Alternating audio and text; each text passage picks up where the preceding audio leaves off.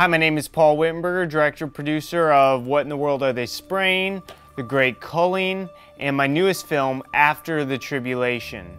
What you're about to watch is called The Book of Revelation. This project is so important. It features Pastor Steven Anderson of Faithful Word Baptist Church. It's a 22-hour-long series that will cut through the lies and disinformation of the pre-trib rapture and will expose Satan's plan of a global government and a new world order. By the end of this series, you have a clear understanding of the book of Revelation. Verse by verse, chapter by chapter, you'll be able to explain to others and your family of exactly what's going to happen in the end of the world. So please go to kjvrevelation.com and order your copy today.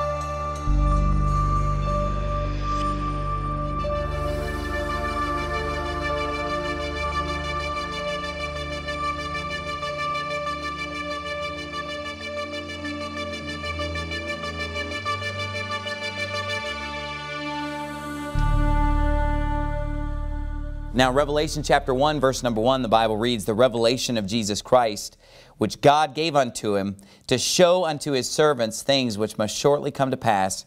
And he sent and signified it by his angel unto his servant John." So right there in verse number 1, we get the purpose of the book, to show unto his servants things which must shortly come to pass. So who is this book primarily being written to? The saved or the unsaved? The saved, God's people, his servants. It's to show them the things which must shortly come to pass. And let's not forget, the book is called the revelation of Jesus Christ. It is there to reveal things unto his servant. Not to obscure things, not to be difficult to understand, but to make things easy to understand and to reveal them openly. Go to the last verse of chapter number 1. The Bible reads in verse 20, "The mystery of the 7 stars which thou sawest in my right hand, and the 7 golden candlesticks." Now, many people will look at the book of Revelation and think that it's a very mysterious book, and a lot of Christians will even shy away from studying the book of Revelation. Many preachers don't want to preach on the book of Revelation because they say, oh wow, it's so hard to understand, it's so complicated, it's so mysterious, it's so difficult. But really, if you finish verse number 20, you'll see the greatness of the book of Revelation, because it says, yes, the mystery of the 7 stars, but look at the last part there. The 7 stars are the angels of the 7 churches. Is it a mystery anymore? No, because he just told us what it was. And the 7 candlesticks which thou sawest are the 7 churches. So the book of Revelation does not have to be a mystery. It doesn't have to be a difficult book. Sure, there are certain things in there that are a little bit tough to understand. But you know, most of the book of Revelation is pretty easy to understand as long as you're saved. A lot of people just can't understand the book of Revelation because they're not saved. And the Bible says, "The natural man receiveth not the things of the Spirit of God, for they are foolishness unto him, neither can he know them, because they are spiritually discerned." But if you are saved, if you are a born-again child of God, you should have no trouble understanding the basics of the book of Revelation. And I hope you'll stay with the whole series, because we're going to go through this whole book, verse by verse. We're going to leave no stone unturned. And I think you'll realize that a lot of the reason why people are misunderstanding things in the book of Revelation is just because they have a preconceived idea that they're having trouble letting go of. But if you'll put away preconceived ideas and just let the Bible speak to you, let this book reveal unto us the things which must shortly come to pass, I don't think you'll have any trouble understanding it. So he says in verse 1, "The revelation of Jesus Christ, which God gave unto him, to show unto his servants the things which must shortly come to pass. And he sent and signified it by his angel unto his servant John, who bear record of the word of God." So this book is the word of God. "And of the testimony of Jesus Christ, and of all things that he saw. Blessed is he that readeth, and they that hear the words of this prophecy, and keep those things which are written therein, for the time is at hand." So right there in verse 3, we see that if you're not reading this book, you're missing out on a blessing. You are lacking information that you may even need in a short time, because it is very possible that the events of the book of Revelation could take place in our lifetime. And you would much rather know these things. Blessed is the one who does know these things going into the period of the end times, as opposed to the one who doesn't know anything about it because they have not read the book of Revelation on their own, and they have not gone to a church that would preach unto them the book of Revelation, that they might hear these things preached from the pulpit. Look at verse 4. John, to the 7 churches which are in Asia, grace be unto you and peace from him which is, and which was, and which is to come, and from the 7 spirits which are before his throne. So right here we see that the book is being addressed by John unto 7 churches, which fits in perfectly with the fact that the book of Revelation is written unto God's people, unto his servants, unto the churches. See, a lot of people look at Revelation as being a warning to the unsaved. And most people's belief is that we will not be here for most of the events in Revelation. I mean, 90% of the book of Revelation, we're not even going to be here. Well, then why would he write the whole book to show unto us the things which must shortly come to pass? Now, true, there are parts of the book of Revelation where God's pouring out his wrath where we're already gone. But very much of the book of Revelation involves periods of time where we are on this earth and where we will face the things that are mentioned. And so the book is being written unto 7 churches which are in Asia. Now these 7 churches which are in Asia are listed a little bit further down in the passage in verse 11, where he talks about Ephesus, Smyrna, Pergamos, Thyatira, Sardis, Philadelphia, and Laodicea.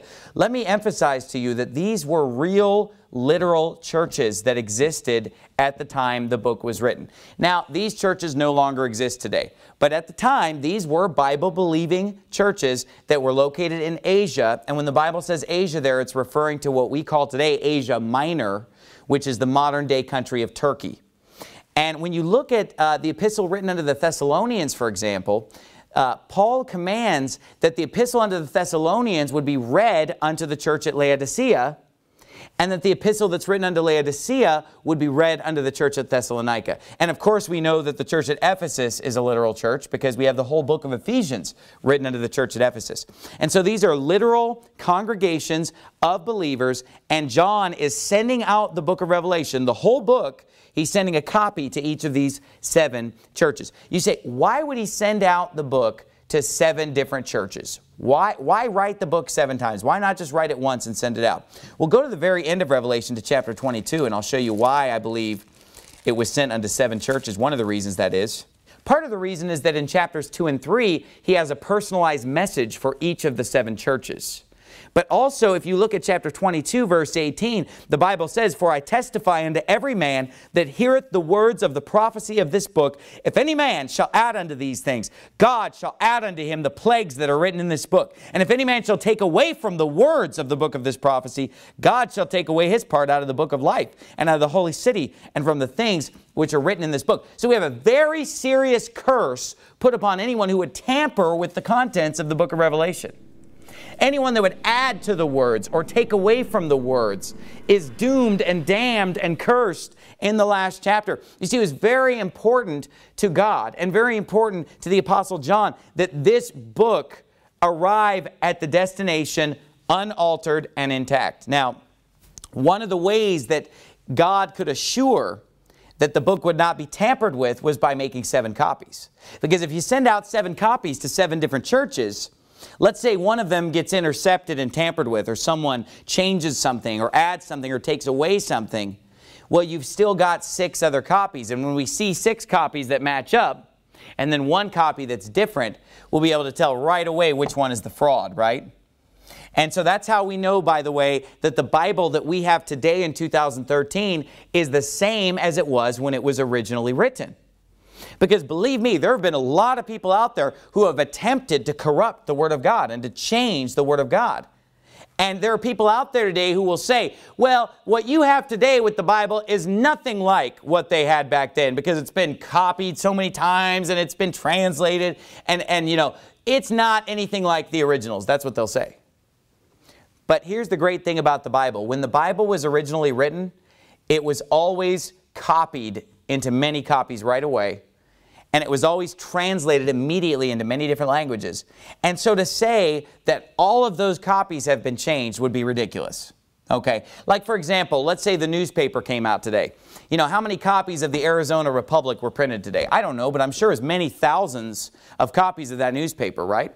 Well, what if I had a copy of that newspaper and 10 years from now, because maybe something really big happened today, and so I kept that newspaper. You know, sometimes people will keep a newspaper that says, you know, Hitler invades Poland, you know, and they'll keep that as a memorial of a major event in human history, or maybe the newspaper of the moon landing, or the newspaper of, you know, John F. Kennedy being assassinated. People will save those newspapers. Well, what if somebody saved that newspaper and many, many years later somebody said, hey, that newspaper has been changed.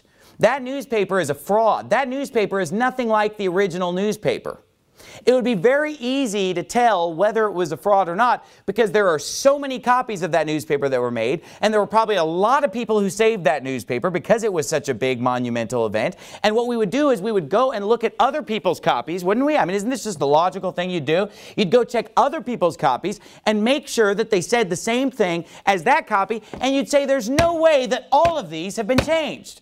They're held by different people in different parts of the city, and that had no connection with each other, and they're all saying the same thing, therefore it's accurate. Now, if we found one that said something different than all the other copies of that newspaper that had been saved, we wouldn't assume that the majority was the fraud. We'd assume that that one had been altered. Well, it's the same thing with the Bible. Although there have been people throughout history that have put out corrupted biblical texts, corrupted manuscripts, altered and changed things, as God warned that people would do, we still can look at the majority text. We can still look at the vast majority of evidence, what's known as the Textus Receptus, or the received texts of the original Greek and Hebrew. No, we don't have the exact original manuscripts, but we have copies of copies of copies of copies in all different parts of the world, in all different languages, dating back thousands of years or many hundreds of years, and we can compare them, and when we see that they're all saying the same thing, we're going to go with that majority received text, not with the outlier.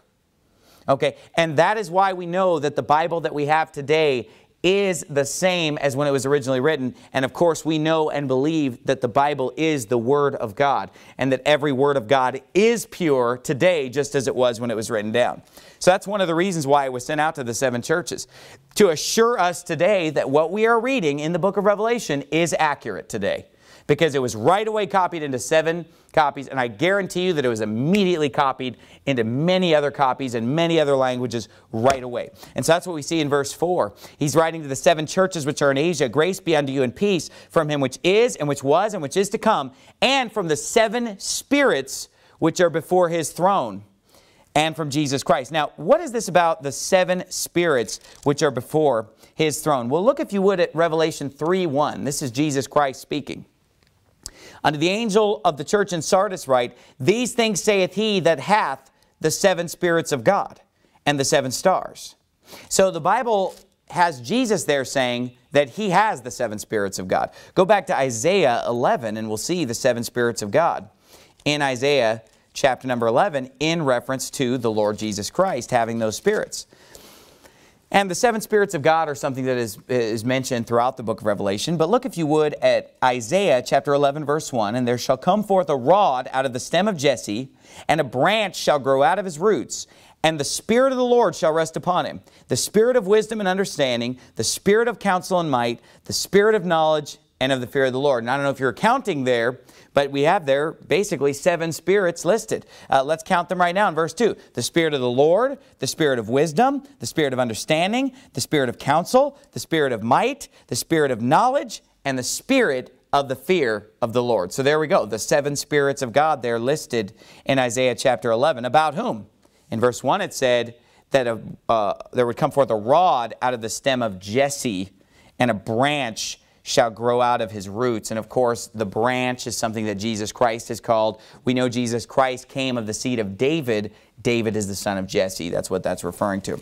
So back to Revelation chapter 1, the Bible says, and from Jesus Christ, who is the faithful witness, and the first begotten of the dead, and the prince of the kings of the earth, unto him that loved us and washed us from our sins in his own blood, and hath made us kings and priests unto God and his Father. To him be glory and dominion forever and ever. Amen. How is anyone worthy to be saved? How is anyone worthy to inherit eternal life or to go to heaven? Many people will teach that it's by being a good person or by living a good life. The Bible says, as it is written, there is none righteous, no, not one. Jesus said, there is none that doeth good but one, and that is God. For all have sinned and come short of the glory of God, the Bible says. But the reason that we are able to be accepted in the beloved, the reason that we're able to be joint heirs with Jesus Christ, the reason that we're able to inherit eternal life and be saved from all of the horrible plagues that are in the book of Revelation is that we have been washed from our sins in His own blood. It's the blood of Jesus Christ, His Son, that cleanses us from all sin. And the Bible says that not only has He washed us from our sins in His own blood, but verse 6 says, He hath made us kings and priests unto God and His Father. To Him be glory and dominion forever and ever. Amen. So we are kings and priests if we're washed in the blood, the Bible teaches. We are a chosen generation. We are a royal priesthood. And I'll get to that later on in the book of Revelation in much more detail. But he says there that we're kings and priests unto God and His Father. Now let me ask you something. Are God and Jesus' Father two different people? It's the same person, right? You got to be careful when you're studying the Bible. A lot of times the word "and" is referring to two different things. And a lot of times the word "and" is referring to the same thing restated in a different way. And so when it says God and the Father of our Lord Jesus Christ, for example, elsewhere in the New Testament, we're talking about the same person. Now, at the end of verse 6, there's an amen. And amen is a word that is used in closing in the Bible. That's why a lot of times when we pray, we close out our prayer by saying amen. Well, out of the 27 books of the New Testament, I don't have it in my notes, but I believe that 24 of the 27 books end with the word amen. So when we see the word amen in verse 6, basically we've come to the end of the introduction of Revelation. Verses 1 through 6 are introductory, and then he says amen. Then in verse 7 we get into the key verse of Revelation. This is the quintessential verse that basically tells us what the whole book's focus is. What is the book of Revelation about? And notice, there's an amen before verse 7 and an amen after verse 7. I mean, just that one statement stands alone between amens as the key verse of Revelation. Memorize this verse. This is the key verse. Behold, He cometh with clouds, and every eye shall see Him, and they also which pierced Him, and all kindreds of the earth shall wail because of Him. Even so, amen. So the key themes of the book of Revelation are all contained in that verse. First of all, the second coming of Jesus Christ is the major theme of the book of Revelation. And also God's judgment upon the wicked is a major theme of the book of Revelation, is it not? I mean, those are the two most important themes of the book of Revelation. The second coming of Jesus Christ and God's judgment upon the wicked. That's why it says all kindreds of the earth shall wail because of Him. Wailing is basically like crying out in sorrow and pain and anguish. Like, for example, when the Bible talks about hell, it says there shall be wailing and gnashing of teeth. You can just hear basically the screams and the yelling of the damned when you hear the term wailing. Now, let's look at Acts chapter 1. I'm going to spend a little bit of time on verse 7 here because it is the key verse of the book of Revelation. Let me say this. Understand Revelation 1:7 and you'll understand the book of Revelation. Fail to understand Revelation 1:7, you will fail to understand the book of Revelation. You might as well just quit now. If you can't get this verse right, you're going to go into the book of Revelation with a completely wrong view. And so that's why we need to take some time and establish this. What does verse 7 teach? It says that Jesus Christ is coming with clouds, and that every eye shall see Him, and they also which pierced Him, and all kindreds of the earth shall wail because of Him. Even so, amen. Now in Acts chapter 1, we're going to see part of why this is important. This is the ascension of Jesus Christ. Now, what we call the first coming of Jesus Christ, or the first advent of Jesus Christ, is of course when He was born in Bethlehem's manger, approximately 2,000 years ago. That was when Jesus Christ came unto this earth. He came unto His own, and His own received Him not. But as many as received Him, to them gave He power to become the sons of God, even to them that believe on His name. And when Jesus came to this earth 2,000 years ago, He died on the cross, He was buried, and 3 days later He rose again from the dead, having conquered death and hell. And Jesus Christ is assembled together with his apostles in Acts chapter 1. And he's about to ascend up to heaven, where he's going to be seated at the right hand of the Father. And look what the Bible says in verse 9. And when he had spoken these things, while they beheld, what does beheld mean? While they watched, while they looked on. It says, while they beheld, he was taken up, and a cloud received him out of their what? Sight. So do you notice how God is emphasizing the fact that they were watching him and seeing him as he went up in a what? A cloud. So when he ascended up from this earth, he went up in a cloud. They beheld, he's in their sight. And then it says in verse 10, while they looked steadfastly toward heaven, making it very clear that they are very steadfastly watching him go up into the cloud. While they looked steadfastly toward heaven as he went up, behold, two men stood by them in white apparel, white clothing, which also said, Ye men of Galilee, why stand ye gazing up into heaven? This same Jesus, which is taken up from you into heaven, shall so come in like manner as ye have seen him go into heaven. There you go. There's the second coming of the Lord Jesus Christ. He will come in like manner as you've seen him go into heaven. Again, emphasizing that they saw him go. So, what is the like manner? People are watching. People see him, and he goes up in a cloud. He's coming back in a cloud. They watched him go up, and every eye shall see him when he comes again, when he returns again. Now, go to Matthew chapter 24. Matthew chapter 24, because I want to show you other scriptures in the New Testament that deal with Jesus Christ coming in the clouds. Coming with clouds, as it said in Revelation 1:7. And again, very important that you understand this, because the vast majority of Christians today have verse 7 wrong. That's why they have most of the book of Revelation wrong. But look, if you would, at Matthew 24. Let me show you verse 21 first of all. The Bible says in verse 21, For then shall be great tribulation, such as was not since the beginning of the world to this time, no, nor ever shall be. So in verse 21, Jesus Christ makes reference to the great tribulation, which is something that's going to be covered in the book of Revelation. It's something that we've probably all heard of.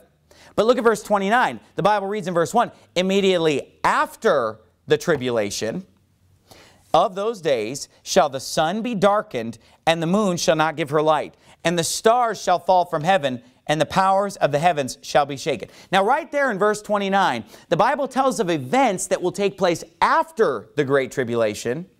And these are very major events, wouldn't you say? The sun being darkened, the moon not giving her light, and the stars falling from heaven.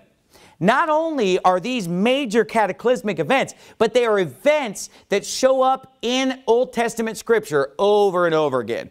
Book of Isaiah, book of Joel, over and over again you'll see reference made to sun and moon being darkened, and it's always associated with the day of the Lord. The Bible talks about the day of the Lord being a time when the sun and moon are darkened, and it also mentions the stars falling here in verse 29. Look at verse 30. And then shall appear the sign of the Son of Man in heaven. So, we see a chronology of events here. First is the Great Tribulation. Immediately after the tribulation, the sun and moon and stars are darkened. And then we see after that, notice the word and then in verse 30, we see the Son of Man appearing in heaven. Okay, now who is the Son of Man? Well, 89 times in the New Testament, Jesus Christ called himself the Son of Man. And so the Bible says basically that Jesus will come in heaven. It says, Then shall the sign of the Son of Man in heaven, and then shall all the tribes of the earth mourn. Now, does that remind you of the wailing?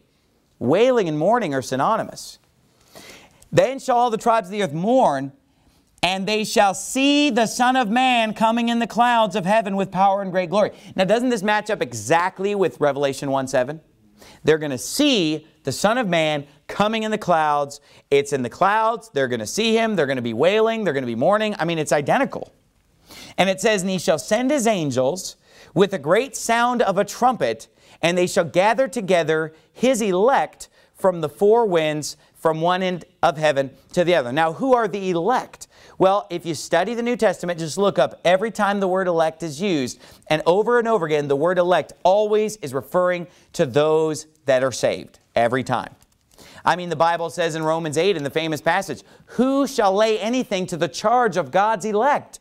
It is God that justifieth. If God be for us, who can be against us? Look, if you're justified, if you're saved, you're the elect. He says, there is neither Jew nor Gentile. There is neither bond nor free. He says, put on, therefore, as the elect of God. You know, bowels and mercies and so forth. So over and over again, you look up the word elect, and it's very clearly always referring to the saved, whether they be Jew or Gentile, whether they be bond or free. Some will try to say the elect is referring to the nation of Israel. You know, the entire New Testament is filled with references to the elect. Just look them up. They're all referring to the saved, not the nation of Israel. They're always referring to believers. So he says here that Jesus Christ, after the tribulation and after the sun and moon are darkened there, is going to come in the clouds, a trumpet's going to sound, and he's going to gather up the saved. Okay, have you got that? Go to Mark 13. Mark chapter 13. And in Mark chapter 13, we find a parallel passage that teaches the same thing as Matthew 24. Look at verse 24 of Mark 13. It says, but in those days after that tribulation, the sun shall be darkened, and the moon shall not give her light, and the stars of heaven shall fall, and the powers that are in heaven shall be shaken. And then shall they see the Son of Man coming in the clouds with great power and glory. And then shall he send his angels, and shall gather together his elect, or the saved, as we saw, from the four winds, from the uttermost part of the earth to the uttermost part of heaven. Now learn a parable of the fig tree, and on and on. He talks about the fig tree. Go to Luke 21. Luke 21 is another parallel passage with these two. Luke chapter number 21. Now I don't think that there's any disagreement amongst anyone that's looking at this that Mark 13, Matthew 24, and Revelation 1:7 are all talking about the same event, right? Because we've got Jesus coming in the clouds. We've got the people weeping and wailing because of him, the tribes of the earth, that is. Look at Luke 21. The Bible says in verse 25, and there shall be signs in the sun and in the moon and in the stars. Sound familiar? And upon the earth, distress of nations, with perplexity, the sea and the waves roaring. Let me ask you this. Is distress, and in verse 26, men's hearts failing them for fear, in line with the wailing and the mourning that we saw in the other passages? Absolutely. Men's hearts failing them for fear and for looking after those things which are coming on the earth, for the powers of heaven shall be shaken. So they're not afraid of what has already happened. They're afraid of what's about to happen. And it says, and then, verse 27, shall they see the Son of Man coming in a cloud with power and great glory. And when these things begin to come to pass, then look up and lift up your heads, for your redemption draweth nigh. So notice, in Matthew 24 and Mark 13, he said the elect are gathered from one end of heaven to the other, from the uttermost part of the earth to the uttermost part of heaven. Here, instead of saying the elect are gathered, he says your redemption draweth nigh. You lift up and lift up your heads, for your redemption draweth nigh. So, the elect being gathered is our redemption. Is that not what the Bible says? Our redemption is equivalent to the elect being gathered. Okay, everybody got that? Now, if you would, flip over to 1 Thessalonians chapter number 4. Again, no question in people's minds that Matthew 24, Mark 13, and Luke 21 are all referring to the same quintessential event as Revelation 1:7, which is the second coming of Jesus Christ. But here's where false doctrine comes in. There are those out there that believe in what's called a pre-tribulational rapture. They believe that the rapture takes place before the tribulation. And when I say rapture, rapture is not a word that's used in the Bible, but it is a biblical concept. When people say the rapture, what they're referring to is when we are caught up together to be with Christ in the clouds. When we're gathered together to be with Jesus Christ in the clouds, that is known as the rapture, because the rapture means the catching away or the catching up. That is where that term comes from. And so I'm going to use the term rapture, even though it's not a term that the Bible specifically uses, just to make myself understood so that people will know what I'm talking about. Okay, but let's look at the Bible's terminology for this event. 1 Thessalonians chapter 4 is the key rapture passage. And no one will disagree that 1 Thessalonians 4 is dealing with the rapture. Here's where the disagreement comes in.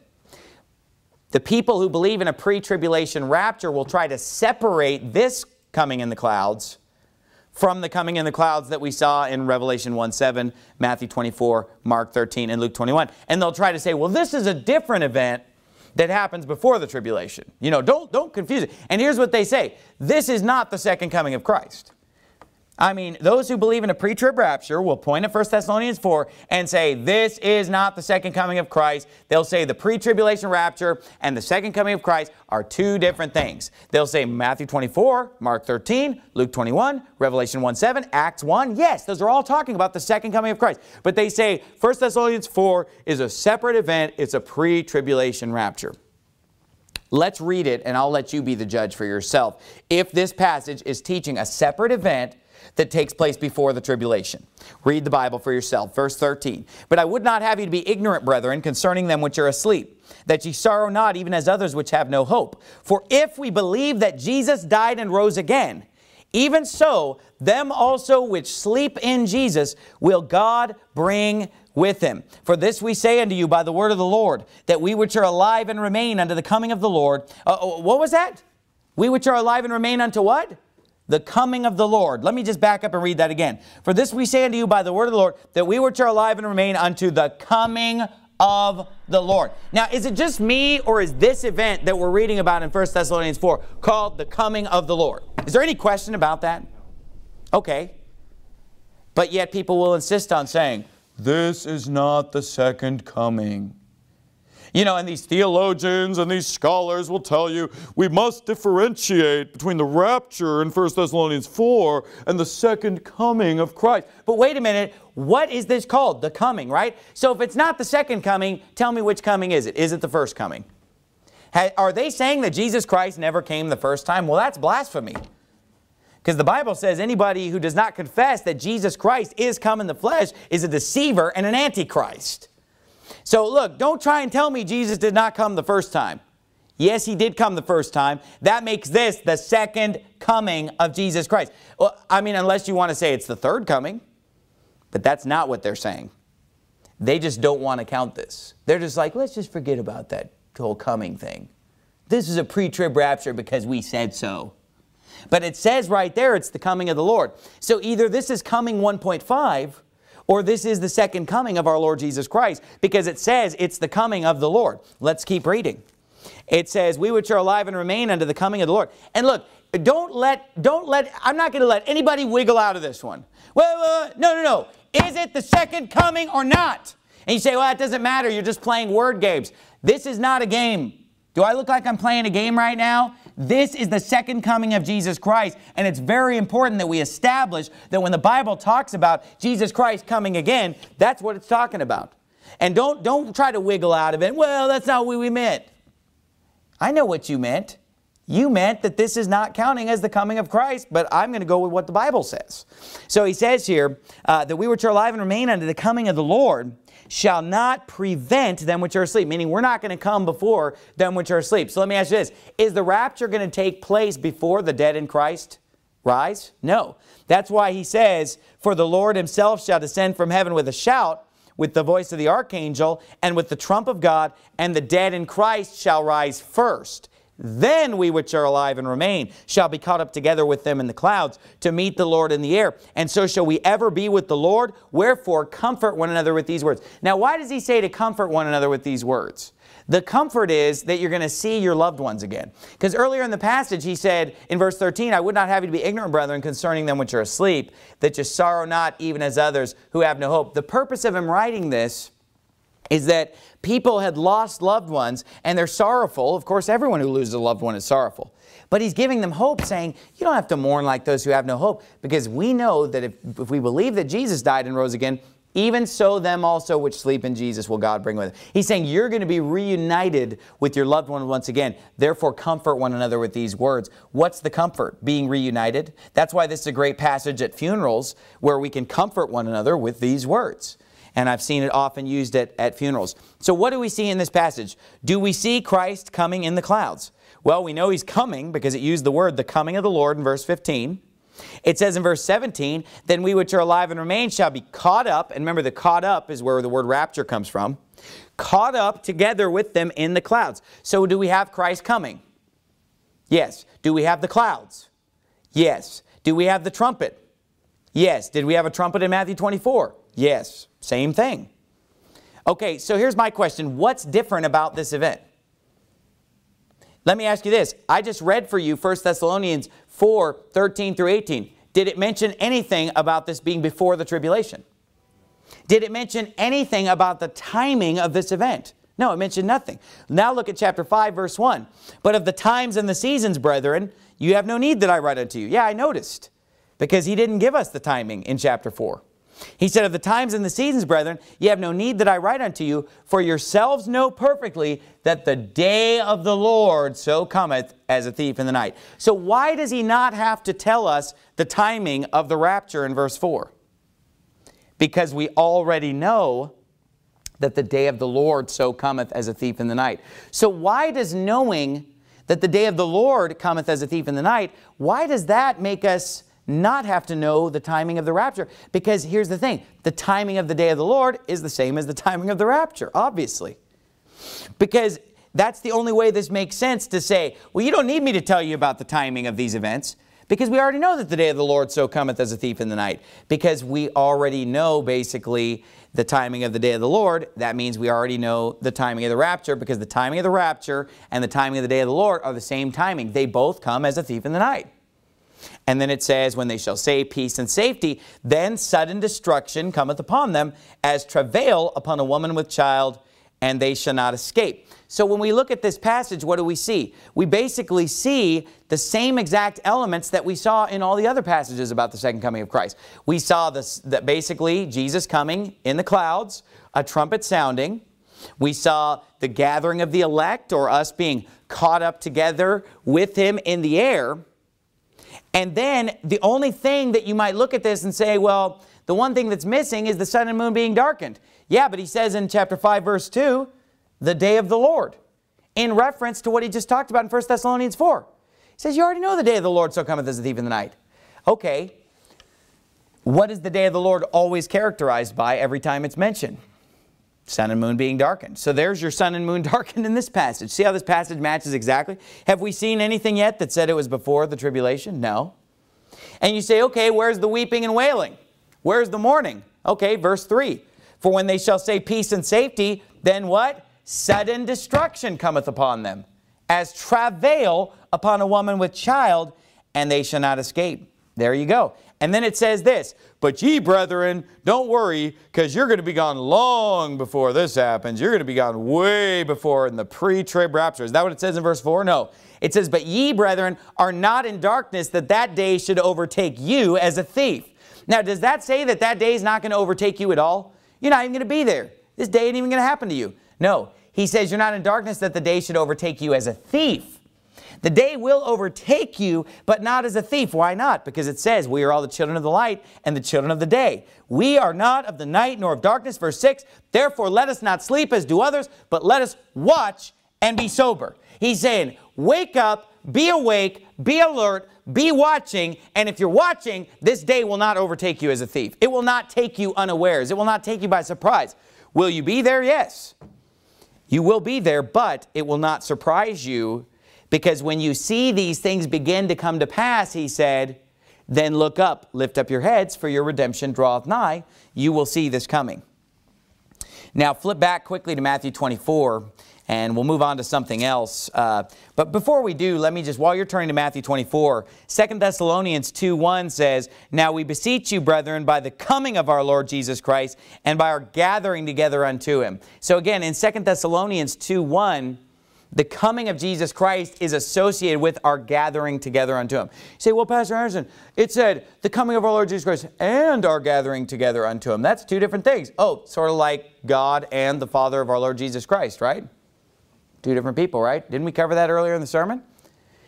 And sort of like looking for that blessed hope and the glorious appearing of the great God and our Savior Jesus Christ. Two different things or two of the same? Very easy to tell. But in Matthew 24... right after the subject of after the tribulation, Christ coming in the clouds, the trumpet sounding, the elect being gathered, he gives the parable of the fig tree. He says, learn the parable of the fig tree, verse 32, when his branch is yet tender and putteth forth leaves, ye know that summer is nigh. So likewise ye, when ye shall see all these things, See, he's saying, when you shall see all these things, know that it is near, even at the doors. Verily I say unto you, this generation shall not pass till all these things be fulfilled. Meaning that when you see them begin to come to pass, that generation that sees the beginning of this is not going to pass until it's finished. He says, heaven and earth shall pass away, but my words shall not pass away. But of that day and hour knoweth no man, no, not the angels of heaven, but my Father only. Now look, what day? He says of that day. If I said to you that day, wouldn't your next question be, well, which day? It has to be something that I talked about previously, or it wouldn't make any sense to say that day. He said, but of that day and hour knoweth no man. What day are we talking about? The day that we just talked about, when the sun and moon are darkened and Jesus Christ will come in the clouds and gather the elect. Now here's what's funny. People will take the verse of that day and hour knoweth no man and say that means Jesus can come at any moment, because no man knoweth the day or the hour. But then when you take them to Matthew 24:29, where it says it's happening after the tribulation, they'll say, oh, that's not about the rapture, because that's after the tribulation. That can't be about the rapture, because we know that the rapture is before the tribulation. Okay, and then you say, well, how do you know Jesus can come back at any moment? And they'll say, well, because no man knoweth the day or the hour. And you're like, well, where does the Bible say that? Oh, right here in Matthew 24:36. Wait a minute, I thought Matthew 24 is not about the rapture.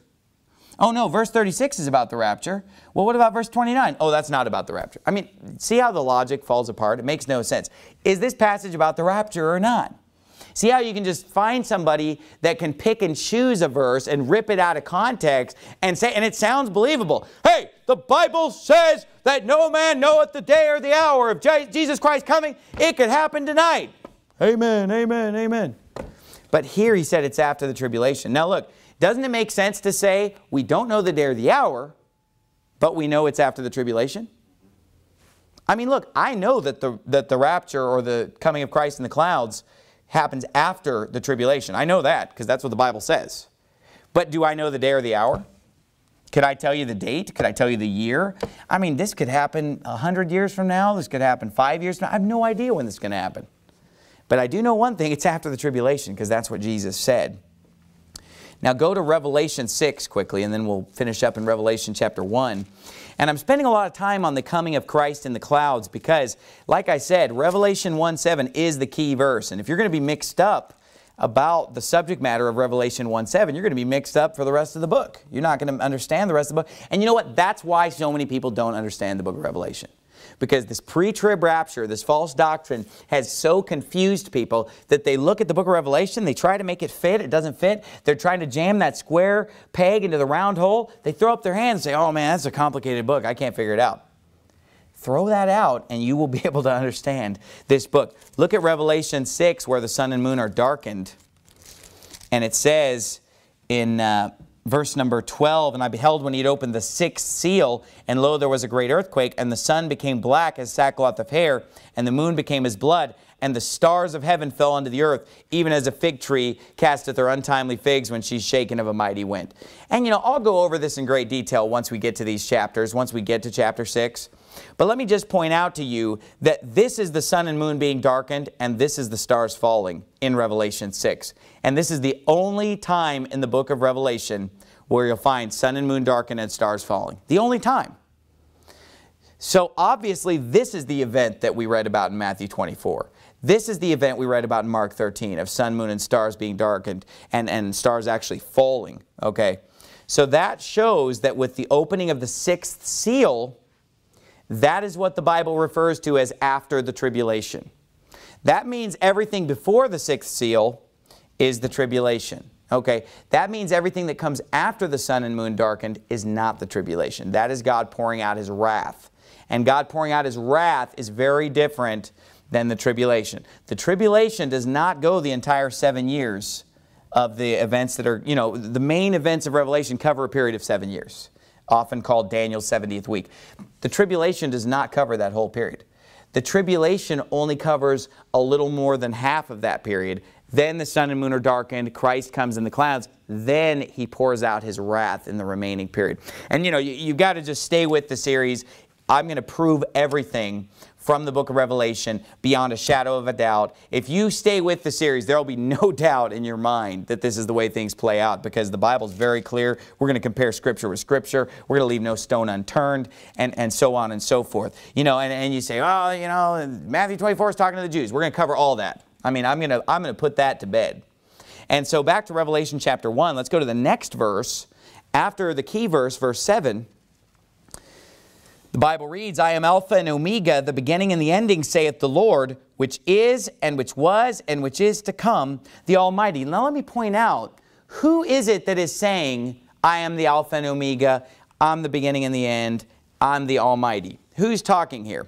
Well, jump down, if you would, to verse number 17. It says, And when I saw him, I fell at his feet as dead, and he laid his right hand upon me, saying unto me, Fear not, I am the first and the last. I am he that liveth, and was dead, and behold, I am alive forevermore. Amen. And have the keys of hell and of death.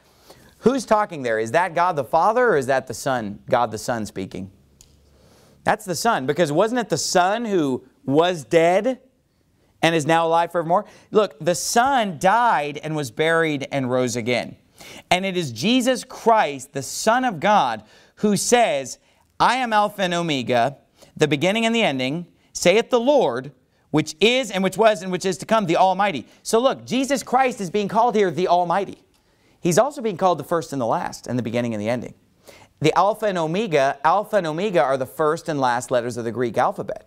He's basically saying A to Z. I'm the beginning, I'm the end. Now look, I've talked to a lot of Jehovah's Witnesses when I'm out knocking doors, and they don't believe that Jesus Christ is God. They say, well, He's the Son of God, and they say He's a God. And go to Isaiah 9:6. In their version, they have a false Bible version called the New World Translation. And in this false corrupted Bible version, they have changed the Bible, where in John 1:1 it says, In the beginning was the Word, and the Word was with God, and the Word was God. And it says, the Word became flesh and dwelt among us, and we beheld His glory as of the only begotten of the Father, full of grace and truth. They changed that to where it says, in the beginning was the Word, and the Word was with God, and the Word was a God. Well, let me tell you something. There is only one God. So this whole thing of saying that Jesus is a God is teaching multiple gods. It's a false doctrine. Well, I often take Jehovah's Witnesses to Isaiah 9:6 because their Bible makes a lot of corruptions, but it does not change Isaiah 9:6. So I like to take them to Isaiah 9:6, where it says, For unto us a child is born, and unto us a son is given, and the government shall be upon his shoulder, and his name shall be called Wonderful, the Mighty God, the Everlasting Father, the Prince of Peace. And I show them right there, Jesus Christ, the Son, is called the Mighty God. Go back to Revelation 1. And they say, well, you know, they look at it for a minute and they just don't want to accept the truth. Their heart resists the Holy Ghost speaking through His Word. And then they say, well, Jesus is the Mighty God, but He's not the Almighty God. As if there's a difference. There is only one God, my friend. But they try to make a distinction. But what's Jesus call Himself at the end of Revelation 1:8? The Almighty. Jesus Christ speaking says that He is the Almighty. It says in verse number 9, I, John, who also am your brother and companion in tribulation, and in the kingdom and patience of Jesus Christ, was in the isle that is called Patmos for the word of God and for the testimony of Jesus Christ. So according to verse 9 there, John is their companion in tribulation. Now, what is tribulation? Isn't tribulation a pretty important word when we're dealing with end times Bible prophecy? People talk a lot about the tribulation, the great tribulation. We saw it in Matthew 24. And remember, the false doctrine that I'm dealing with tonight is the false doctrine of a pre-tribulation rapture. And people say, God will not allow His people to go through the tribulation. They'll be raptured before the tribulation because God will not pour out His wrath on His own people. That's what they'll say. Is that consistent with what we see in verse 9? The first time tribulation is used in the book of Revelation is to talk about a saved child of God who's serving God going through tribulation. Now, flip over quickly to Matthew 13. I'm going to show you the first time the word tribulation is ever used in the New Testament. Matthew chapter number 13. This is Jesus Christ speaking. And I often find that if there's a word in the Bible and you want to know the definition of it, usually if you go to the first time that word's used, God helps to define that word. And so look at the first time the New Testament uses the word tribulation. This is the parable of the sower. And the Bible is talking about different people who hear the word of God. It says in verse 20, but he that received the seed into stony places, the same is he that heareth the word, and anon with joy receiveth it. Yet hath he not rooted himself, but dureth or endureth for a while. For when tribulation or persecution ariseth because of the word, by and by he's offended. So what is causing tribulation in the life of this particular believer? It's persecution because of the word of God. Okay? So look, what about John in Revelation 1:7? He said, I'm your companion in tribulation. And then he mentions that he's in the Isle of Patmos for what? For the word of God and for the testimony of Jesus Christ. He is being punished by being imprisoned on the Isle of Patmos because of serving God. And he's saying, that is my tribulation that I'm going through. Look up every time the word tribulation is used in the New Testament. 90% of the time, it's God's people going through tribulation. Because tribulation is usually referring to persecution or affliction. And most of the time it happens because of the word. The Bible says, yea, and all that will live godly in Christ Jesus shall suffer persecution. Let me ask you this. Is tribulation in Revelation 1:9 referring to the wrath of God being poured out upon John? So this idea that, well, tribulation, that's God's wrath, you know, that is just what they say it is. But is that really biblical? Does tribulation have to be God's wrath? Tribulation just means trouble, affliction, persecution. Now look, tribulation could be referring in other places to God afflicting someone, but 9 times out of 10, it's man afflicting someone when the word tribulation is used. Okay? And here we see that John is our companion in tribulation. Now he says, I, John, who also am your brother. Who's he talking to when he says your brother? Is he not talking to the reader? Blessed is he that readeth. And who is the reader? Remember, the book is to show unto his servants things which must shortly come to pass. You know what that tells me? That tells me that if you are a servant of Jesus Christ, you're going through tribulation. And people think that they can serve Jesus Christ and live for God and do great things for God and not be persecuted. They're wrong, because the Bible says, yea, and all that will live godly in Christ Jesus shall suffer persecution. It doesn't say most. Think it not strange concerning the fiery trial which is to try you, as though some strange thing had happened unto you. Because let me tell you something, every servant of God is going to go through tribulation in their life. That's what it means to be a servant of God. You will be persecuted. You will suffer. You will be afflicted. But be thou faithful unto death, and he'll give you a crown of life. We'll get to that in the next chapter. But he says here that John is our companion in tribulation and in the kingdom and patience of Jesus Christ. Verse 10, I was in the Spirit on the Lord's day, and heard behind me a great voice as of a trumpet. So did he hear a trumpet? No. But he heard a voice like a trumpet. What does that mean? Well, in Isaiah 58:1, the Bible says, cry aloud, spare not, lift up thy voice like a trumpet. And what he's saying there, when he says a voice like a trumpet, he's saying a very loud voice, because trumpets are very loud. So a voice like a trumpet is a very loud voice. And the voice said, I am Alpha and Omega, verse 11, the first and the last. And what thou seest, write in a book, and send it unto the 7 churches which are in Asia, unto Ephesus, and unto Smyrna, and unto Pergamos, and unto Thyatira, and unto Sardis, and unto Philadelphia, and unto Laodicea. And I turned to see the voice that spake with me. And being turned, I saw 7 golden candlesticks. And in the midst of the 7 candlesticks, one like unto the Son of Man. Who's the Son of Man? Jesus. He's in the midst of the candlesticks. What did verse 20 say the candlesticks are? The 7 churches at the end of verse 20. He's clothed with a garment down to the foot, and girt about the paps with a golden girdle. His head and his hairs were white like wool, as white as snow, and his eyes were as a flame of fire. What a fearful sight. White hair, white skin, flaming fire eyes. It says in verse number 15, his feet like unto fine brass, as if they burned in a furnace, and his voice as the sound of many waters. I mean, when he speaks, it sounds like the rushing of the waves crashing in. And it says he had in his right hand 7 stars. What are the 7 stars? The angels of the 7 churches. We'll get to that in chapters 2 and 3.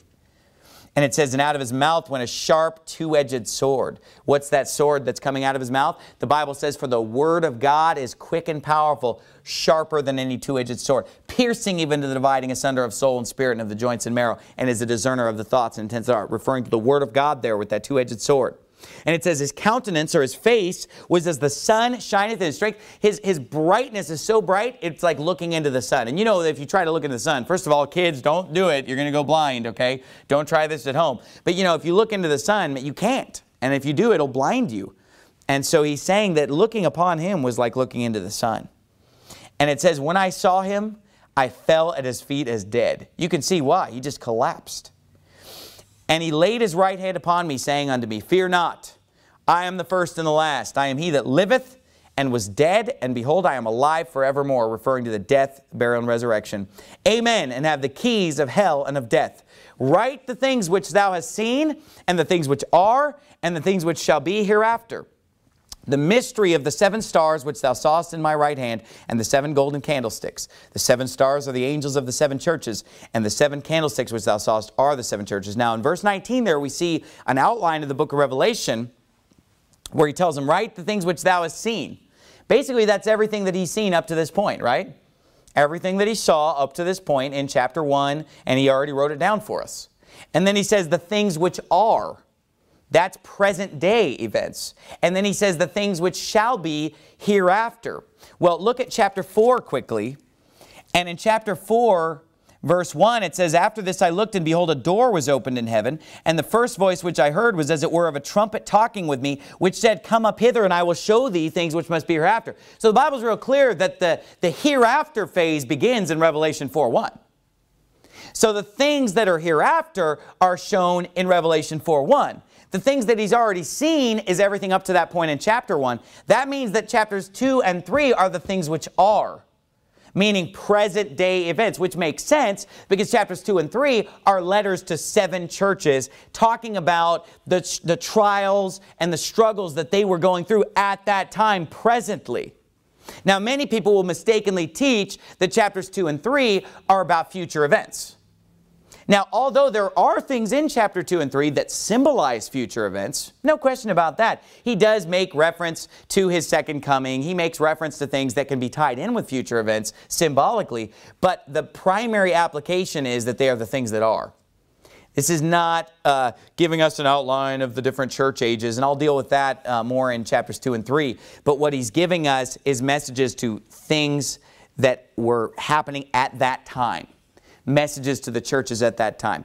And so all that to say this, the book of Revelation can be easily understood if you're saved and if you get rid of false doctrine and preconceived ideas. Stay with us through the rest of the series here.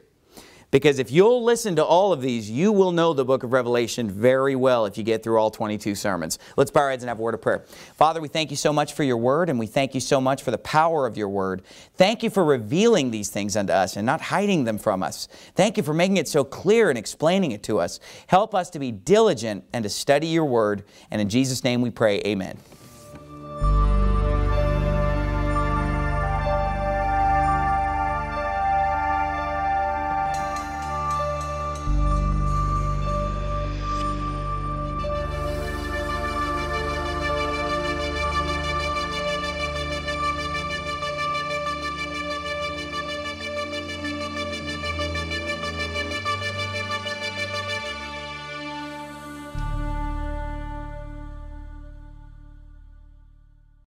Thank you so much for watching part 1 of the book of Revelation. Please support us today and go to kjvrevelation.com and order your copy today.